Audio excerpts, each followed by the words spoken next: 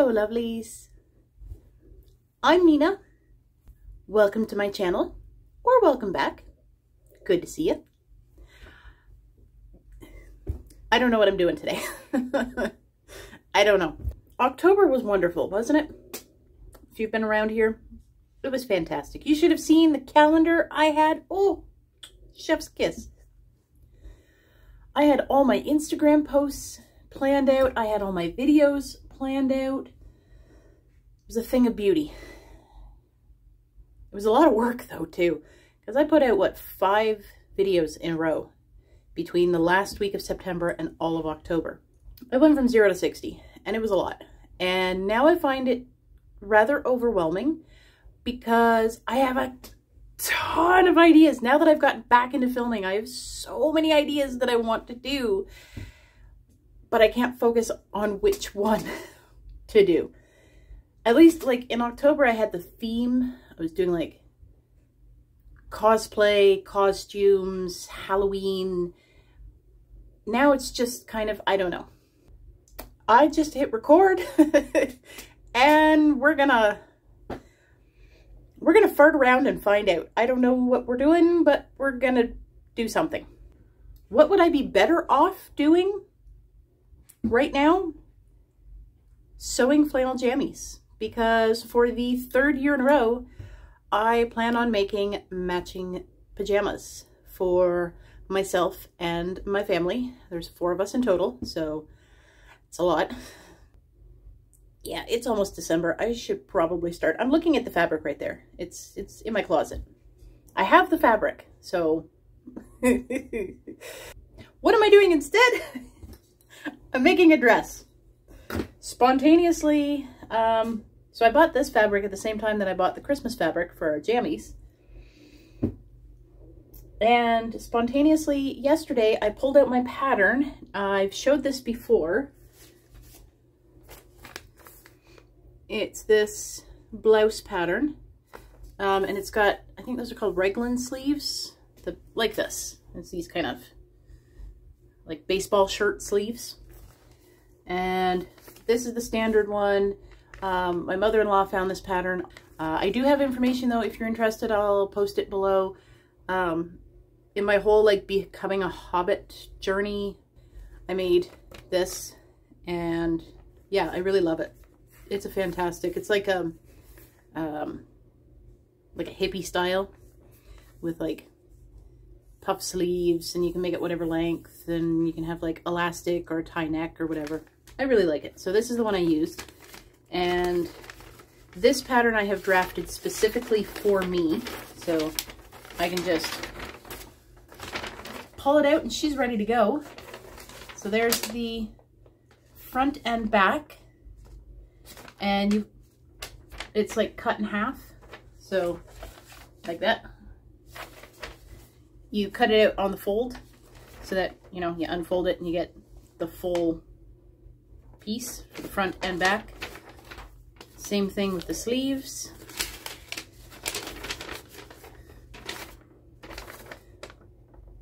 And this was, I think the purple, yeah, the purple blouse that I made. Within that was supposed to be the mock-up for the Hobbit cosplay.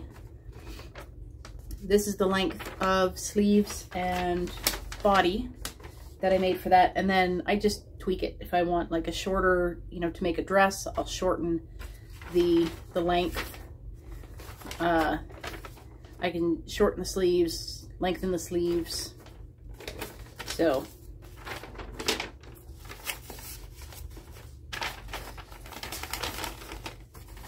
and then it all folds up nice and it's ready for next time. So that's what I've done already.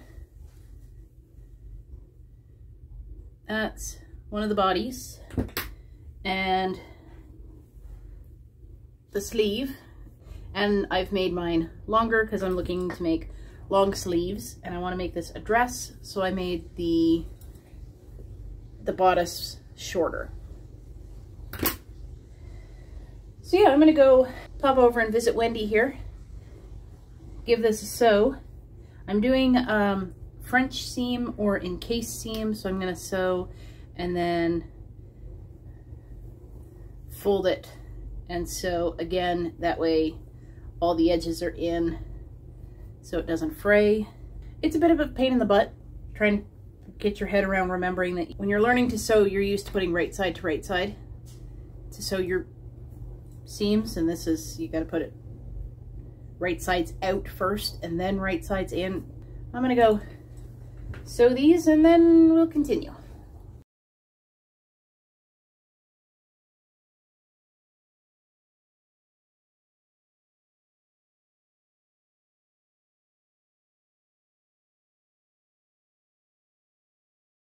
The part I hate the most is the ironing. So while I do that, let's talk about stuff. Let's have a little chat. Why not? There was a video idea I had. I don't even remember how long ago now. It was definitely in the before times. And I still kind of want to talk about it, but I don't necessarily want to like talk at the camera about it. So let's just have a casual chat while I work on this project, shall we? Maybe that'll help move things along a little faster too. I guess I'll just jump right in and say, for anybody who didn't know, I was in an abusive relationship for most of my life. Over 30 years, to be exact. Because this relationship, it was my quote-unquote parents. And I use the quotes because they weren't my parents. I mean, biologically, yes, they contributed to, you know, my genetic makeup. They created me. They're the reason I'm here. I say that they're not my parents, though, because they lost the right to that title. They were extremely manipulative and abusive. It was not a fun time. I thought it was normal for the longest time. And then when I was quite young, I started to realize that, yeah, maybe this isn't normal, but society kept, oh, it's normal. You know, they're your parents. They love you. Parents are like that. You know, it's family stuff. We don't talk about that. You know, the toxic beliefs of the 90s. Abuse is not okay. Just because, you know, grandma abused mummy doesn't make it okay for mummy to abuse daughter. Just saying. It finally took seeing my own kids get treated like garbage by these people for me to say, no, I'm done. That's enough. Because it was one thing for me to be abused and treated that way by the people who claimed to love me. It was another to see my children get treated like that. And I know now that it was never okay. It was never right. I shouldn't have been treated like that any more than my children should have. That relationship is no more. I have since gone no contact. I've had time to, you know, process and think about things. And I've made a few discoveries. And I'm just going to sew these seams. And then we'll pick up this conversation a little bit. Hold on. So, as I was saying, made a few revelations since going no contact and finally getting out of that situation. Growing up, I always had a very strong connection to forms of entertainment and media. Music, movies, books. You know, as a very bullied child, Anne Shirley from Anne of Green Gables was my best friend. When I didn't know how to express myself, music often did that for me. Lyrics in particular were often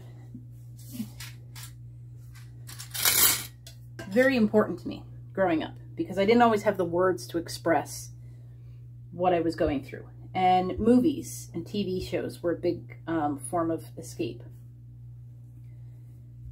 Imagining that, you know, I was in those other worlds and having those adventures and being loved. Okay, so in terms of movies in particular, I have discovered connections, I guess, with movies that either I had felt before but couldn't quite express what it was, or that I guess, were like newly discovered, you could say. So, for example, when the movie Rapunzel came out, I was already fairly aware of the truth of my situation. So that movie hit pretty hard. I related pretty hardcore with Rapunzel and her story. The whole manipulative, narcissistic, controlling Mother Gothel, you know, using Rapunzel. Yeah, I felt that. Right from the get-go. That movie has always made me cry. Because of, you know, Rapunzel's journey. The whole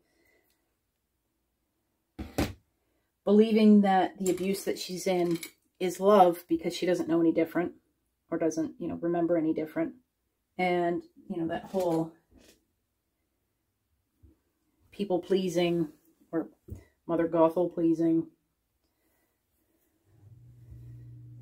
Her wishy-washy, you know, I'm a good girl, I'm a bad girl, I'm a good girl, I'm a bad girl, that back and forth. Oh yeah, been there, done that. That movie, however, that hurt, because unlike Rapunzel, the lucky person who had parents who loved her and, you know, were looking for her and whatever, I didn't have that. I didn't have an escape. I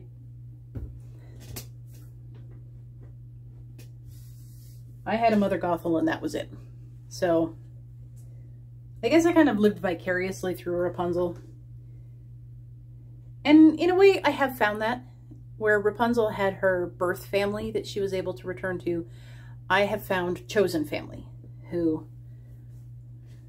you know, have sort of accepted and embraced me, and I have the biological family that I have created with my husband, so, you know, there's that too.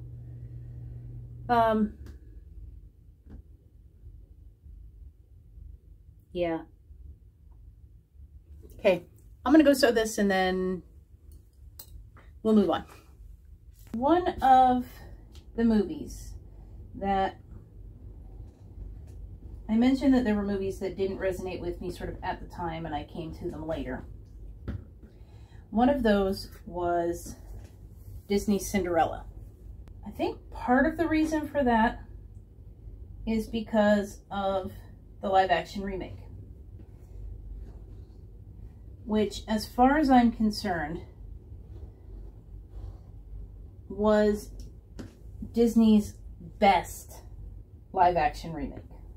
I think part of why I didn't like the cartoon so much when I was a kid is because she didn't like it. And I thought that if I liked the things that she liked, then maybe she would like me. Which of course never happened. But that was something that I saw modeled because I have a younger relation who liked everything that our older female relation enjoyed. And she got all the love. She was the golden child. I was the black sheep. Seriously, I've done a deep dive into looking at my past, and oh my goodness.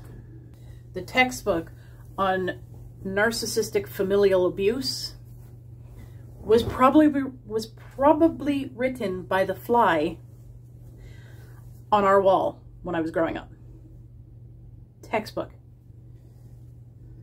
Anyway. So yeah, let's get back on track. I didn't really like the animated Cinderella when I was growing up. I like it a lot better now.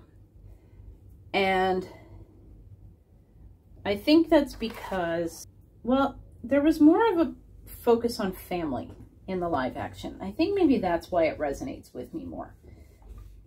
Because you really get the sense that all Cinderella wanted was to be loved.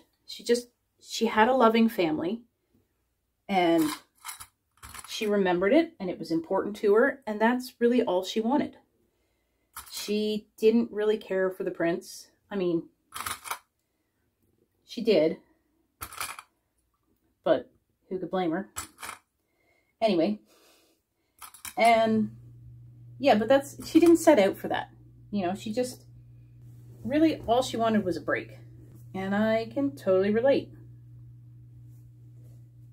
And all she wanted was love. So, some of the other points, I've got a little notebook here because I had been making notes on the movies as I sort of watched them. So something else that resonated with me with both versions of Cinderella is that Cinderella endures the abuse that she's put under by her stepfamily out of a sense of duty, and also this warped idea that a lot of abuse victims believe, that if you just love enough, they'll love you back. That's all it is. If you do the right things, then you'll unlock their love and you'll finally get it, which is so stupid, because love should not be earned. It's something that should be freely given, especially between parents and offspring. Okay, I'm going to sew these and be right back. Okay, I'm really liking these sewing breaks in between. It's a nice excuse to, like, after... I'm not necessarily saying much to you, but what I'm feeling, what I'm processing as it's coming out, it's heavy.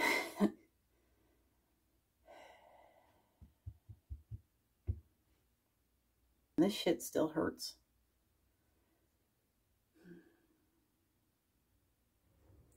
Okay. So this is done-ish.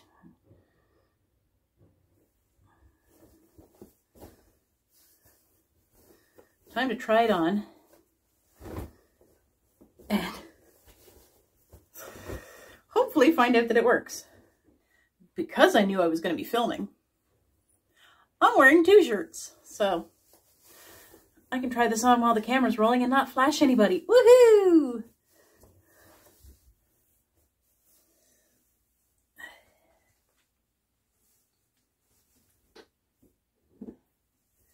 Not that it really matters. They can't demonetize what isn't currently monetized. Alright. Actually, you know what? I think I prefer that I'm not making money to do this. Less stress. I don't think I could handle if I had to constantly pump out content in order to, you know, pay the bills. No offense to people who, you know, have to do that or choose to do that. I think that's awesome. You do you. That's, I know myself, I don't think I could. Oh, excellent. I may have made the neck too, may have made that too low. We'll see. Well, that works okay. Okay, maybe that is good. Well, maybe that is good. The sleeves though, oh, fantastic. I was afraid they were going to be excellent. I was afraid they were going to be either too short. So originally I measured, I thought they were going to be too short. So I put like 4 inches on and thought, yeep, that's too much. But no, that's perfect. Okay, awesome. I'm going to start working on the skirt, and I will tell you about another movie that resonates while I do that. Okay, so there we go.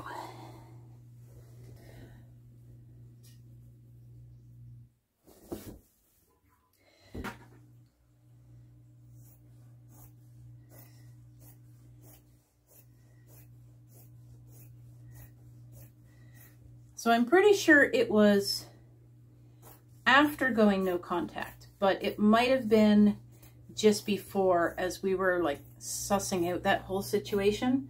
I can't remember exactly which, but right around that time,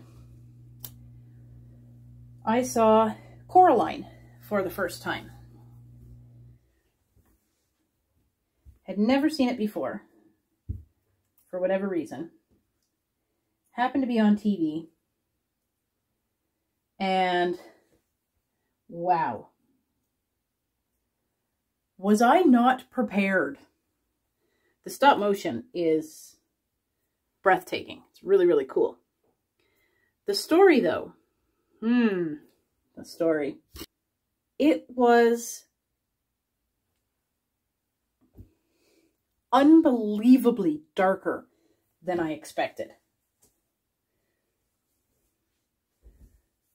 I was not prepared at all for what I saw, because I get that a lot of the decisions that were made were, you know, made because of the medium that was used.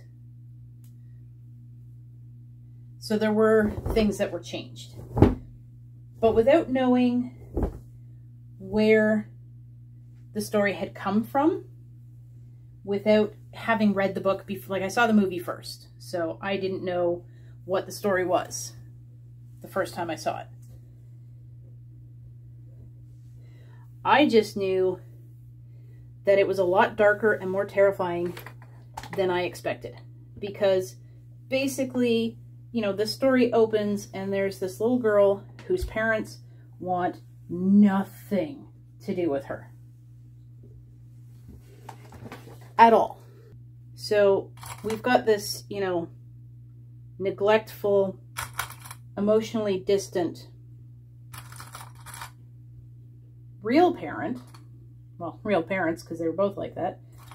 And then you've got the other parents, and they aren't any better. I mean, the other mother is basically like some demon creature who wants to feed off the life of Coraline. Okay. So I'm watching this movie going, this is clearly a movie about like escape. But what is Coraline escaping from? She's going from one form of abuse to another form of abuse. That's your choice. You get to choose abuse or abuse. And that, to me, that made the movie downright terrifying for me. Partly because that was something that had always been threatened. Whenever I said anything about what I had observed, then no, I'm wrong. And sure, I could call children's services, but they wouldn't be the ones being punished. I'd be the one taken away. And who knows what kind of abusive cesspool I would be thrown into. That would be worse because I'd be hit. You know, because physical beatings have always been, and still are considered worse than verbal beatings. Even though from the time I was far too young to recognize that this was a problem, I would often tell people that she was worse because of her biting tongue, because she could say things that would leave wounds that would fester. Because sticks and stones may break your bones, but words can destroy the soul. But of course, no one took that seriously. And I'm going to go and sew the skirt seams now. Be right back.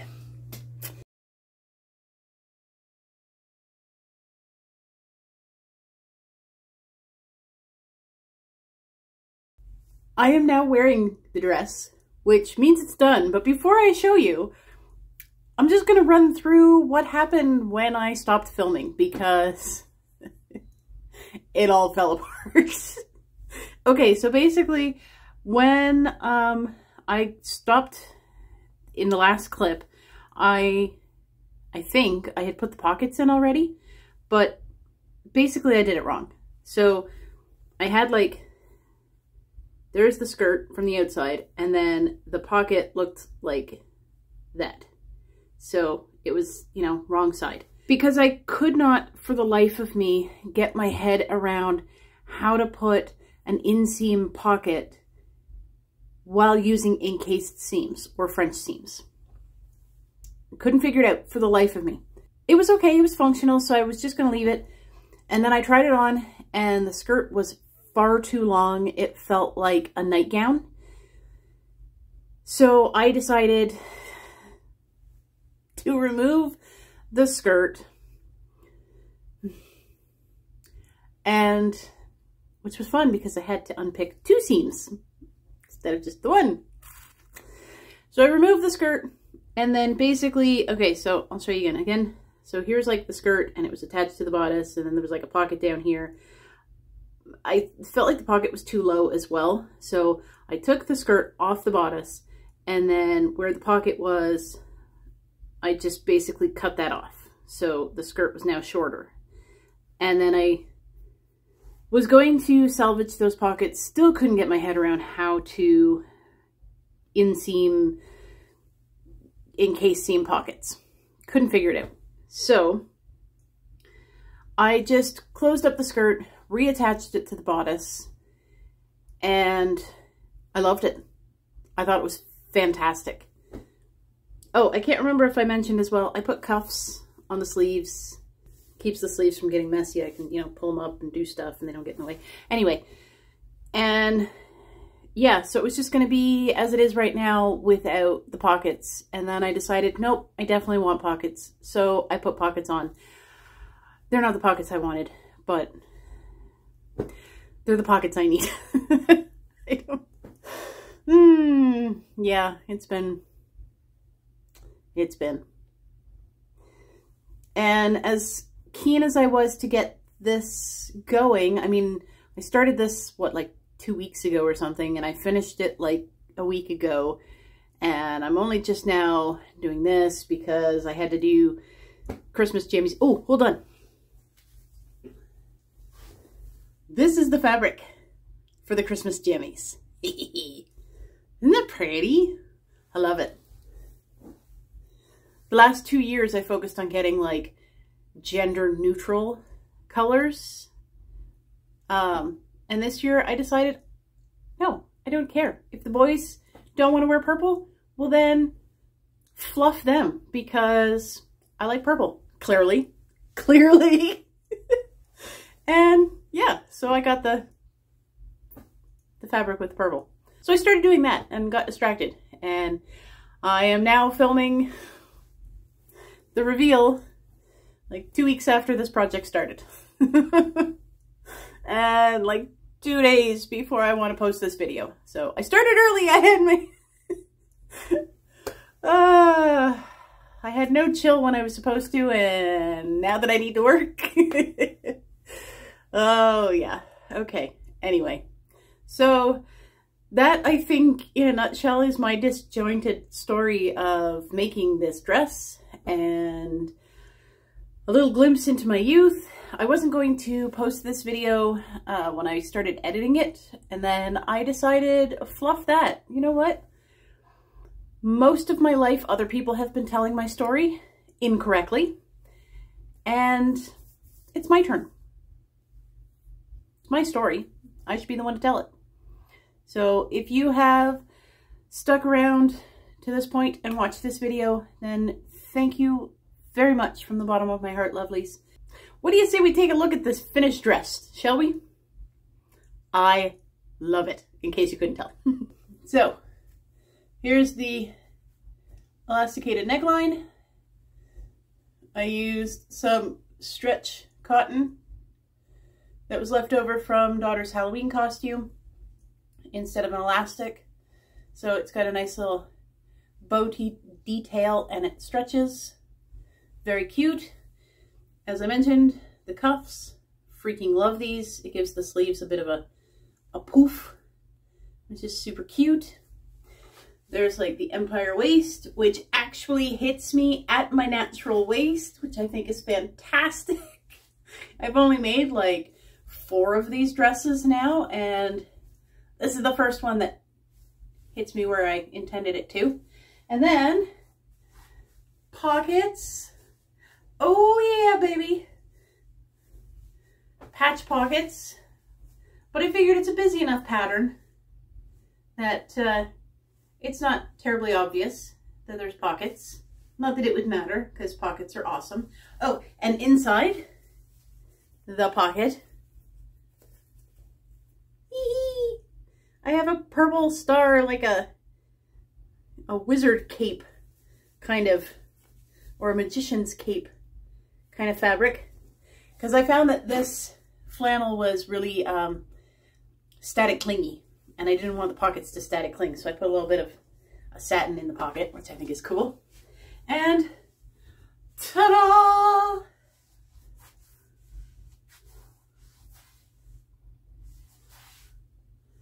There she is, about knee length. Ah! It's super warm and cozy and cute and does not look like a nightgown. I'm getting like 90s baby doll vibes, and I am here for it. My inner teenager is here for it. Okay, one more spin.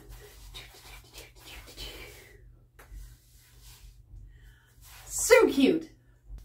I've made a lot of dresses in the last couple of years, and I think this one is, I don't want to say it's my favorite, but it's up there. It's in the top.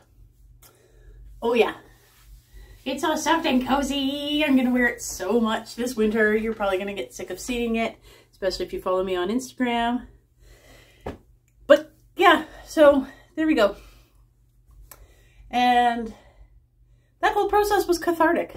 Thanks so much if you've made it to this point, lovelies. I appreciate it. And that's it for me. I'm not going to drag out this outro too much longer because I think I already have. It's like saying goodbye to my best friend. We say goodbye on the couch, then we make it to the front door, and 3 hours later, we're on the porch, and then 2 hours later, we're in the driveway. That's it for me today. I hope you enjoyed, or found it interesting, or feel a little less alone. Sadly, family abuse and generational trauma is all too common. Found that when I started speaking out. So I hope you're not in the same boat, but if you are, you're not alone. I'm right there with you. I will see you in my next video. It's going to be a little bit more upbeat to end the year. I hope you're having a good December. Stay warm. Give into the hibernation. Your body needs it. Listen, give yourself rest. Cut yourself slack. You're awesome. Much love. Take care. Stay fabulous. Bye. Mwah.